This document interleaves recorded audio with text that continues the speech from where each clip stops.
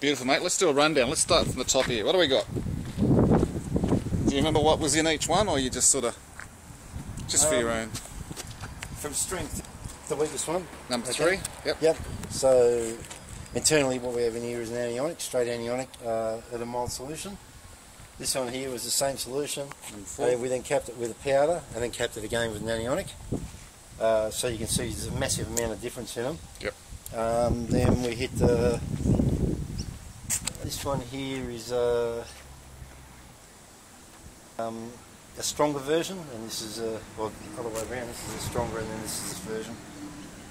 Okay, so they're the ones we did today. So they're basically all the same chemical. Yep. Only different concentrations of a few little tweaks done them, and then this is different types of application. Yeah, this is the same sort of thing, but with a different makeup of chemical that we used. Yep. This one here is a completely different method, and has different chemicals in there, but they're more at a concentrate rather than being diluted down.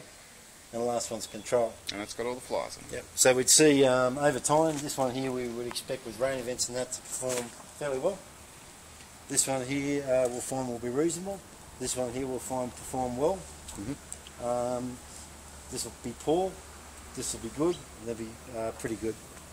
Thanks, so mate. you'd rank it like that one up here and so on. Of that, I think, and then that one.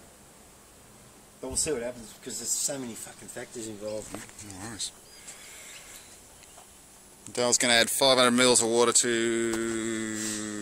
our poly. Last one. Last pile. Yep.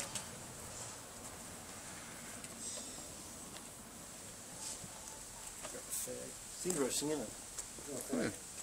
Yeah, why not? Yeah, cheers, man. Thanks. I don't have any. I'll bring two to work a day, don't I, mate?